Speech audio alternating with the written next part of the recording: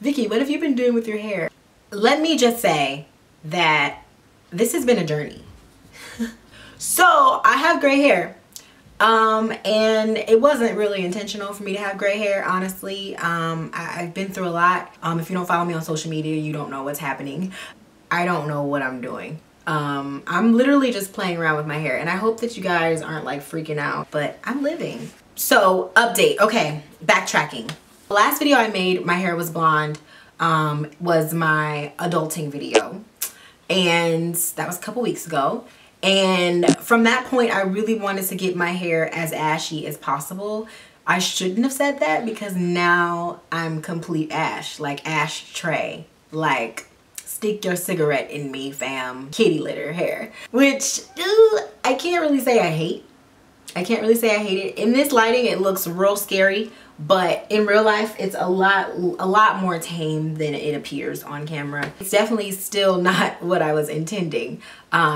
But I'm giving up my hopes and dreams to have the perfect blonde. I think I'm just doing a lot and I need to chill out. When I wore my hair in that adulting video, I had already toned my hair. I used the Wella toner, the Wella Color Charm toner in T18, and then I washed it out with purple shampoo, and that was the result. And it was still very golden. I wasn't satisfied with it. I wanted to do something funky for Generation Beauty, so when I went to New York for Generation Beauty, I had pink hair. I used the Ion Color Brilliance temporary hair makeup in the color Rose Gold, which is on sale at Sally's right now if you guys want to check it out. Felt like that was the easiest way to do it. I put it on my hair, let it dry, boom. Cameron said I look like an iPhone, and I have no shame in that because that was actually goals.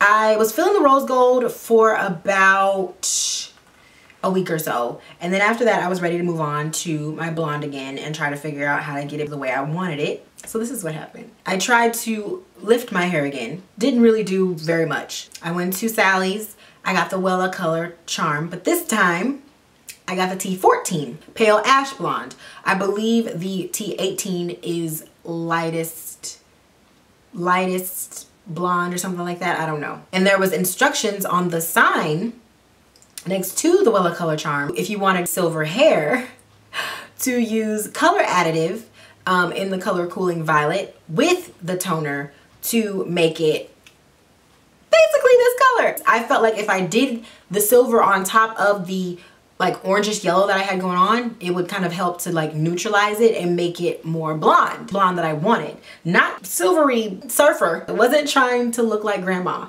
but now I look like grandma. We're just gonna go with it because at this point I don't have much of a choice. I'm gonna leave it like this for now, but this is the update. And if you're wondering how my curls are doing, fam, my curls are not backing down. They're not giving up. My curls are literally like, heck no, we won't go. They are not gonna give up. They're not gonna stop. They're gonna work harder. They are survivors. They're gonna make it. My curls are survivors. Keep on surviving. Curls are popping and they refuse to quit. And I am just shocked and appalled. Kudos to my curls for being amazing because they're holding on. I'm really curious to see how it looks straightened, but I'm still scared to straighten my hair since I've been doing so much to it. But I'm probably gonna straighten it this weekend and see how it looks. And if it looks good, I'll make a video and show you guys. If you want to know what products I've been using, you can check out my most recent favorites video, and I talk about the products I've been using on my hair to keep it healthy. But other than that, that's it. I'll talk to you guys in my next video, okay? Peace out.